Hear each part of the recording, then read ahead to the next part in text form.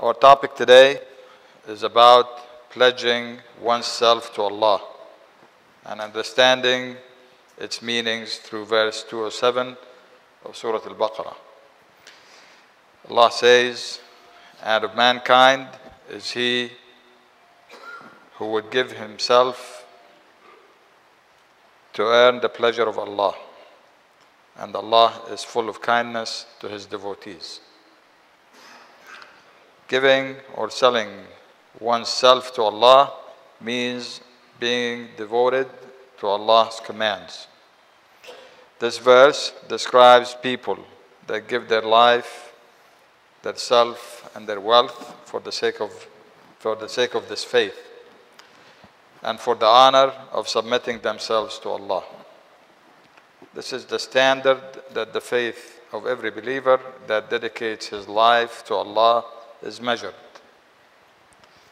The soul of every believer is so precious that its only worthy price for it is paradise. That is why a believer does not follow desires and animalistic instincts and devilish plots. Illustrating these values, Ibn Abi Dunya narrated on the authority of Uthman ibn Zaidah that Muhammad ibn al-Hanafiyyah was asked, "Who among people is more valuable? Who among people is more valuable?" He said, "The ones that are not focused on worldly matters and realize that the only worth for themselves is paradise, so they do not accept any other price for it." The Prophet ﷺ told his family and tribe not to sell themselves except in one market, where the buyer is the owner of all souls and gives the good news to the believers of their profitable bargain. As he revealed in Surah At-Tawbah, verse 111, Allah said, "Then rejoice in the bargain which you have concluded. That is the supreme success." Abu Hurairah narrated that the Prophet ﷺ gathered his relatives and said, "O Bani Abd Manaf, buy yourselves from Allah. O Bani Abd al-Muttalib, buy yourselves from Allah. O mother of Zubayr ibn al-Awwam, the aunt of the Prophet, and O Fatima bint Muhammad, buy yourselves from Allah, for I cannot defend you before Allah. You both can ask me from my property as much as you like." Dear brothers and sisters, this sale means giving up worldly matters, seeking the hereafter. So it is not sufficient only to do the minimum, like earnings from lawful sources and avoiding what is unlawful, and the minimum in prayers, fasting, or worship. A person needs to dedicate his life and wealth to help others and lift harm from others, and to support this faith with wealth and actions, and to call for good and to confront evil, even if it costs him his life.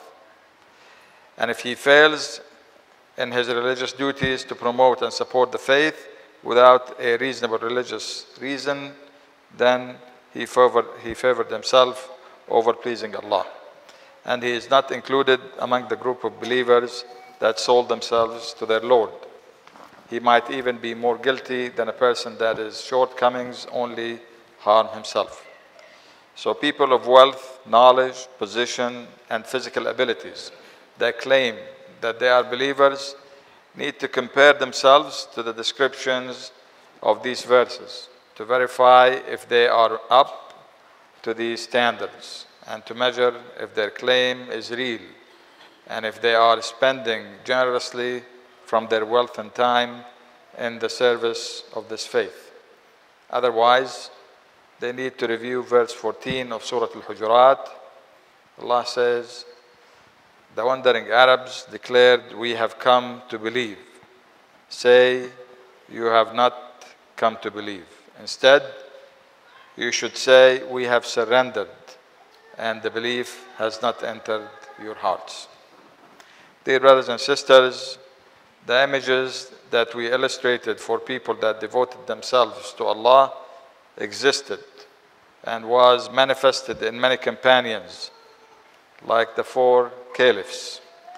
And in Suhaib, that the verse of Surah Al-Baqarah was revealed because of his actions. And Abdul Rahman ibn Auf, and Sa'd ibn Mu'adh, and Sa'd ibn Ubadah, and the men of the Ansar that pledged the Prophet to be believers and supporters until he prevails in his call for this faith. And in return, they will attain paradise. And they spent their wealth and souls to back their pledge and to attain success. The generations that came after the companions followed in their footsteps. So some preferred to give their life savings to charity instead of buying their own freedom, like Habib Abi Muhammad. And others that gave their weight's worth in silver for charity multiple times, like Khalid al-Tahan. And others, they were devoted to good deeds, hoping to save their necks from the hellfire, like Amr ibn Utbah. And other examples of people that humanity benefited from their actions and continue to benefit, because today we are the fruits of their trees that they planted in the soil of piety and irrigated them with the water of faith. And our blessing of being Muslim is a result from their actions. Dear brothers and sisters, the summary is that a Muslim devotes himself to Allah only to please Allah. So he seeks to do good deeds and say the truth and have sincere intentions. So he does not speak with 2 tongues or deal with people with 2 faces, and not to prefer the positions of others and their luxury over what Allah has of reward. This is the true believer that follows Quran. But faith that is only uttered by the tongue while it's not in the heart, and faith that does not produce good deeds and fulfills the obligations to Islam, is a worthless faith that is not beneficial in this life nor in the hereafter. And people with such faith might encounter what Allah described in verse 20 of Surah Al-Ahqaf. Allah says, and on the day when those who disbelieve are exposed to the fire, it will be said, you squandered your good things in your worldly life and sought comfort therein.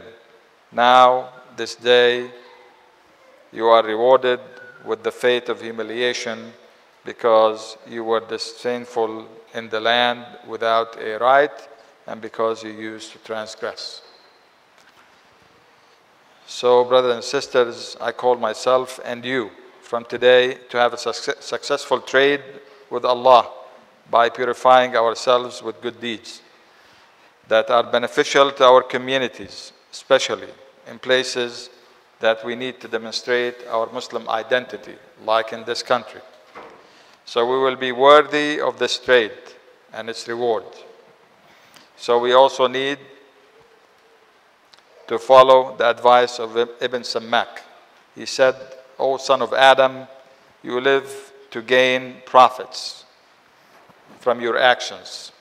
So devote yourself in what brings you the best profit, because you will not gain anything more precious than yourself. So we need to accustom ourselves on profits so we can win Allah's ultimate prize, which is expensive and worthy of the price. Assalamu alaikum.